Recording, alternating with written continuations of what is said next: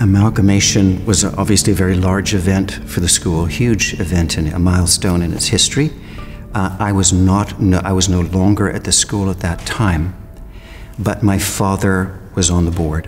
One day when he was at his office in downtown Victoria, he was visited by Claire Copeland, who was on the board of University School at the time. And Claire Copeland came to see him because he wanted to float the idea of a merger between the two schools. He thought it was a good idea and immediately called for an extraordinary meeting of the St. Michael's board. That happened within a couple of days. I think it was a bit of a shock. The school was in serious trouble financially, and the facilities I would describe as shabby, worn. But there was a great spirit in the school. It was at that meeting that the board decided that it was a good idea. And really it was a kind of perfect supply and demand situation. University School was land rich on this wonderful campus here, but very cash poor. And in contrast, St. Michael's was land poor because it was on a double lot stretching between Victoria Avenue at the front and Falkland Avenue at the back. And it was hemmed in by residences, houses on either side, and had no room to expand. But it was, if not cash rich, it was at least solidly solvent with lots of fundraising momentum in place. But because of that dynamic and the sort of vision, I guess, and the faith of the St. Michael's board members, they immediately agreed. They canvassed the parents and the old boys, the St. Michael's School family, who also agreed to the proposition, and so the decision was made formal. But that then only set in train the very sort of delicate navigational journey of merging the two schools. So for example, what do you call the school? What do you do with the crests and the school colors? Who would be the headmaster of the combined school, and how would the board be constituted? So for example, the name of the school, would it be University School because it was the secondary school and not the preparatory school? Would it be just St. Michael's School because St. Michael's was the stronger position? Would it be a brand new name, or would it be a combined name? So obviously we know that the name was combined, and partly I think due to the sort of rhythm of the name, but also partly because St. Michael's definitely was in the driving seat at that point. It was called St. Michael's University School. But somebody objected to the fact that it sounded like a possessive. St. Michael's School means the school of St. Michael's. There's an apostrophe there. And if it was St. Michael's apostrophe University School, it looked to some people like, well, University School is owned by St. Michael's and we don't want that.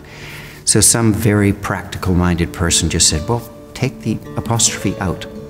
There's no possession, it's just the name. And so that's what we see today. It's St. Michael's University School with no apostrophe. Very simply put, I'm a St. Michael's old boy and I'm a University School old boy. That was my connection. I came here, this was my school. The fact that, yes, it was bigger here, it was run a little differently, it still had the same regimen of an English private school. That is what was brought up in. So changing schools, it was just a little bit different procedure. At St. Michael's, we had our own classroom and the teachers came to us. Here, you had to go to the classroom where the teacher was. That was the biggest difference. The crests are interesting. You can see behind me, there's the two crests. So do you have them side by side? Do you invent a new one? They wanted both to remind the new school family that it had these two heritages, these two histories. And they thought it was a good idea to sort of overlap them. But there are strict rules about that. They contacted the College of Heralds in Britain and asked them, what are the rules here? And behind heraldry, there's hundreds of years of tradition, and they're very distinct rules. And when you overlap two shields like that, St. Michael's again wanted, okay, well, we're the seniors, we're becoming the dominant school here. The overlap, our shield should be, or our crest should be on top. And the College of Heralds said, no, no, no, no. University school is the senior school, meaning not by grade structure, but in age. It was 2 years older than St. Michael's, so by the laws of heraldry, its corner had to be on top. And so that's what you'll see in those old photographs of that combined crest. When they combined it, St. Michael's stipulated that it would have one more board member than the number of university school board members. And it was agreed to both sides very happily, was that the chairman of St. Michael's would become the chair of the merged, united board. That man's name was John Nation. Peter Caleb was the head of St. Michael's School and became the head of the amalgamated school, St. Michael's University School. A daunting task.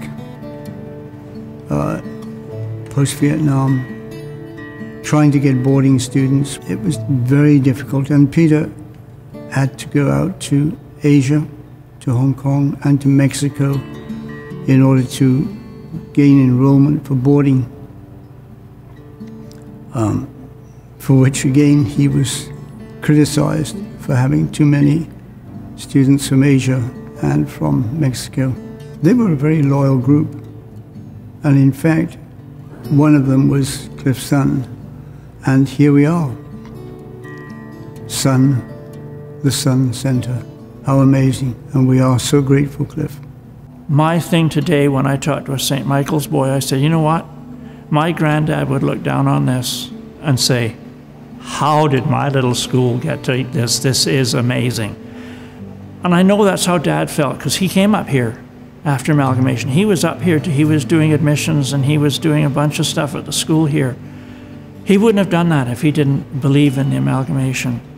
And to me, we're losing out not making a bigger effort to reconnect with St. Michael's boys, because let's face it, there's not that much longer before there's not going to be St. Michael's Old Boys, and there's not going to be University School Old Boys.